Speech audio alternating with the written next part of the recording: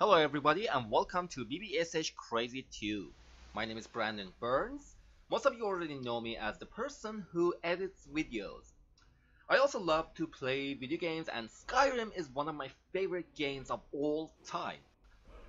And I decided to make a walkthrough with Skyrim, but we're not going to be playing the original quest lines of Skyrim because everybody else already did that, and I've decided to focus on one of the mods, and it's called the interesting NPCs.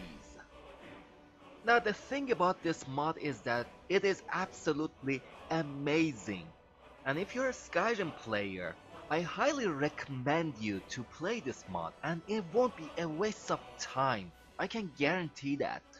A lot of professional voice actors and modders worked on this project. It is very easy to install this mod. You can either do it manually or you can just use Nexus Mod Manager to download this mod. Either ways work perfectly fine. The last time that I've played this mod, it was over a year ago. And believe it or not, but it took me more than 2 weeks to finish this mod. It is an extensive mod after all. It contains over 50 quest lines that you might actually enjoy playing it, and it's really cool. In addition to over 250 NPCs which have really cool background stories, and you might even enjoy just talking to them and learn about the characters. I know I did. And you can also check this trailer here. It gives you a general idea about what this mod is all about. Just as I said before, we're going to be playing this mod, and I'll try to will do my best not to get involved with the game's original storyline. Well, that includes the Thieves Guild and the Dark Brotherhood and other quest lines, possible quest lines that there is in the game itself. Welcome back everybody, we're at Helgen and the headsman is gonna chop off my head. Well, you all know what's gonna happen.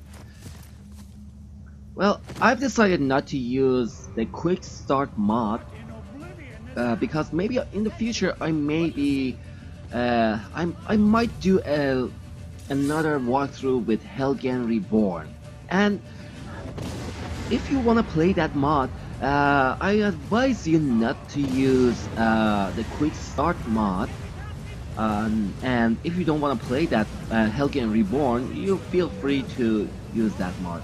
There's no problem with that. Alright, let's just get to safety before I get burnt. Alright. So anyways, yeah, quick start mod and Helgen Reborn, they interfere with each other, and so that's my suggestion. And it's not that the files interfere with each other, it's because the Helgen is gonna be as it was when you were riding in the cart, and all those characters you saw in there, they just remain there, and that can be a little annoying. So yeah, that's my point. Anyways, oh yeah, there he is. Oh, the kid's father is gonna get crisped. Anyways, I'm going to be talking through this phase and explain a little more about. Whoa, that's cool. Explain a little more about this mod, and obviously I'm talking about the interesting NPCs. Basically, most of the quest lines triggered by meeting the NPCs or activating their dialogues, and sometimes you have to go through the really small quests so the NPCs could meet each other and proceed to the next quests.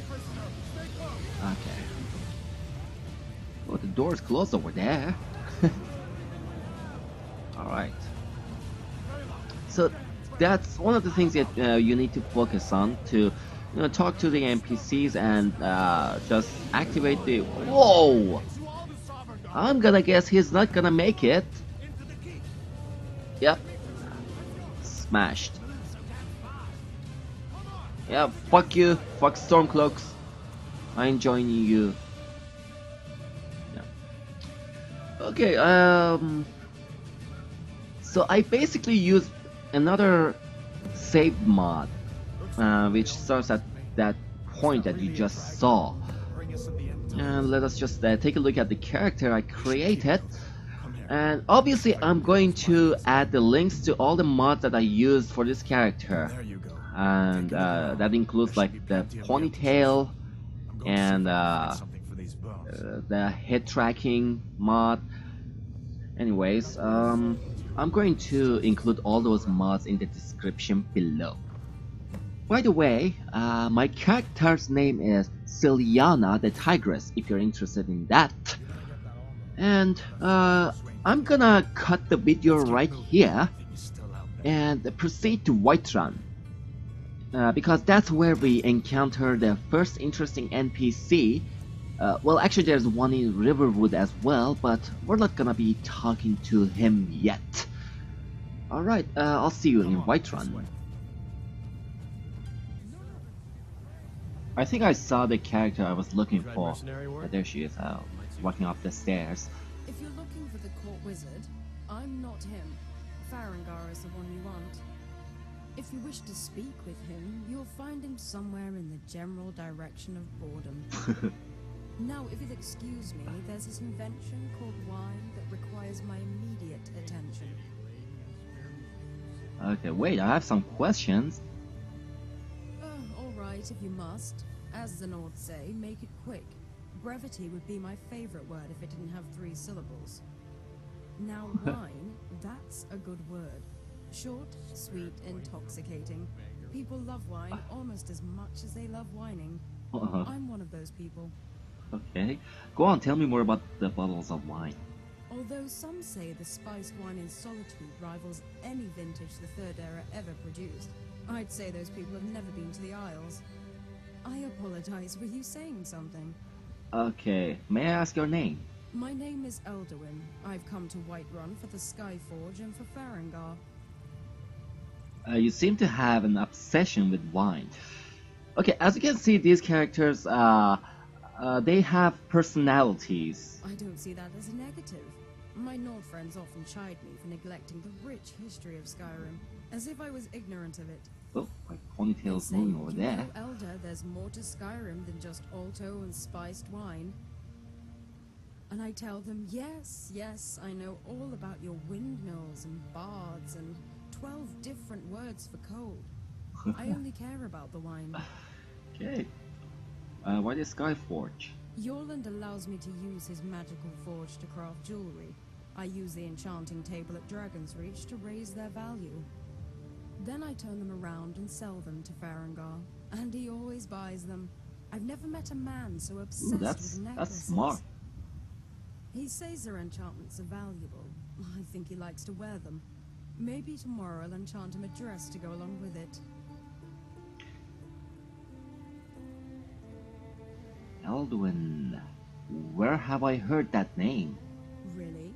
No doubt from that knave Larkspur, telling everyone that I'm a battle cat under the sheets.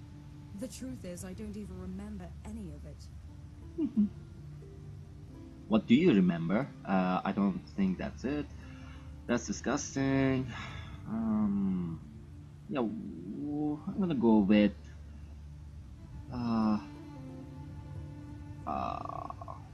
He does bathe, yeah. doesn't he? The goblet I drink from has been used by countless others, but it's still clean. Gross. You. Where do you gather souls for enchanting? Caves are the best place to find packs of wolves, or bears, sometimes even trolls. Unfortunately, by myself, they provide a bit of a challenge. There used to be 3 other mages in my faction, a motley bunch to be sure. A Khajiit, a Redguard, a Nord, and myself. Interesting. Why 4? 4 mages can be a formidable party, especially when their talents complement each other. As a result, I can afford to make mistakes. Mistakes like trading our last healing potion for a flask of wine. Not a problem when the Red Guard was there to restore my wounds. Thankfully, the one talent I do have serves me well. It turns out most feral beasts in Skyrim are susceptible to fire. Okay. What happened to your companions? Victim to the squalls of battle, I'm afraid. It matters not if you are a novice or an archmage. All it takes is a single misstep. The Khajiit was first. Poor We all knew it Khajiits. would be him. Then They always others end up were being the free. victim everywhere. Next came the Red Guard, then the Nord, and soon only I remained. They're all victims. Okay, tell me about the Khajiit. The Khajiit, Razan, was what we call a scroll mage. Not an ounce of magical talent, but one who desperately wanted to cast spells. Oh, that's cute. That's Where he adorable. got the scrolls, he never said. I thought he stole them, but he just as easily could have spent his share of the boon. It's not as if I ever saw him at the inn, or anywhere else for that matter. He was a paranoid cat as well, with a nose for exist. Always convinced there was a spy lurking around the corner. He should have been wary of his dealer. He purchased a bad batch of flame cloaks that ended up burning him alive. Okay. How did the North die? Well, at that point it was just the two of us. Razan wasn't particularly missed, but Sarasa was our healer. Einar was a gallant Nord, if nothing else. We were exploring a cave to the northwest. A large, desolate space rumored to be inhabited by necromancers. We entered the main chamber, which was hollow, save for the long fangs of rock that jutted from the ceiling. It was in the shadow of these fangs that the spiders lived, and from there they descended. We stood back to back as they surrounded us, his hands shrouded in ice, mine cloaked in fire. I wanted to set them aflame, to oblivion with soul traps, a waste of magicka and time, but Einar saw fit to waste both. Okay, greed slays more mortals than spiders. I don't know what that Indeed. means. It was his soul trap that set them upon us. At one point I couldn't distinguish the live ones from the corpses, so Oh, I burned get it them now. all. We had managed to clear the path to the exit, however, and were just about to escape when a spider the size of the moon dropped from the ceiling. At this point, Einar and I were both out of magicka, and we each had one stamina potion left. Of course, mine was technically a wine bottle. It was an old vintage, from the wineries of the Isle, that I was saving until death. Einar asked me if I wanted to trade. He said I wouldn't have much use for it, seeing as I was going to live a long, healthy life. That old romantic. He was sacrificing himself so I might escape. Yeah, he was in love with Say you. no to that man. He drank the wine, wiped his lips, and showed me his teeth one last time. They were stained and red, but I've never seen a smile so bright. Then he pulled out his dagger and drew the ugly beast's attention while I ran for the exit. Yeah, that's something romantic. Also sad too. I've never heard of such a cave. Where is it? Like I said, somewhere northeast of here. It had one of those typical Nord names like Icewind Gulch or something like that. Okay, what happened to the Red Guard? Sarasa was brash and bold, and my kind of woman. Too brash for her own good, though. She wanted to trap grand souls instead of common ones. The most plentiful source of grand souls are mammoths. The most common place to find mammoths are giant camps. It was a short-sighted idea. We ended up wasting all our profits on magicka potions, provided we even survived. Sarasa didn't. Giants are quite protective of their big furry cheese factories. Cheese factory. That's nice. Fine, fine. Okay, and what else can you tell me about the wine besides drinking it? When it comes to examining wine, I'm still just a novice, although I have picked up the basics. I doubt you've learned much of anything drunk, but go on. Well, supposedly the color can tell you the wine's provenance, as well as the conditions it was developed in, serving as an indicator of how I guess it will that's taste. true. Wine tasting is apparently all about discovery, yet I've discovered that I enjoy drinking wine more than I enjoy tasting it. Oh yeah, you're my kind of gal. Sniff and swirl their goblets. I prefer to swallow my wine like a common rube. Me too, I wanna get drunk. Yeah, you and me both, and the other options don't seem to be interesting. Yep, you and me both, sister. I like how you agree with the things I say. Why aren't there more? I know, of I'm you? stupid, I agree with everybody. It's not every day I meet a mage who can use the I forge. don't really understand it myself. There should be more of me. It seems to me smithing and enchanting are two complementary skills. I know. I can only assume it has to do with the stigma that comes with being a blacksmith. A what? What stigma? They say to wield a hammer, you must be as dull as an anvil and as strong as an ox. As if stupidity were a prerequisite for the craft. No, that's a myth. Although I have heard warriors talk of such things. They say the person who thinks too much on the battlefield lacks focus. In battle, having an empty mind certainly makes you more decisive. But the forge is not something that requires you to act swiftly. But I do like the notion of intelligence being a weakness. Yeah, I agree. Every time I try to use my mind, I get into trouble. What do you think? Why is that? There are far too many mages who thumb their noses at common folk, as if worth was defined by the size of one's skull. Alchemists invented wine, farmers harvest the grapes, and smiths provide the tools. Okay, So, we're talking to me, philosophy here now. Each is worth more than all the mages in Winterhold. Okay, and that will change if and when I join the college.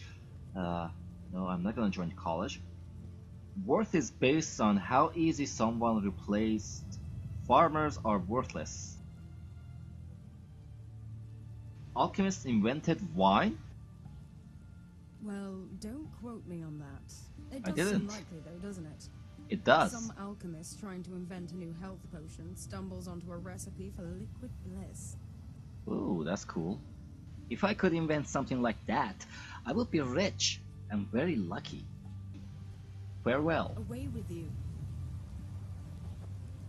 Okay, I think it is time to wrap things up in Maybe here. later.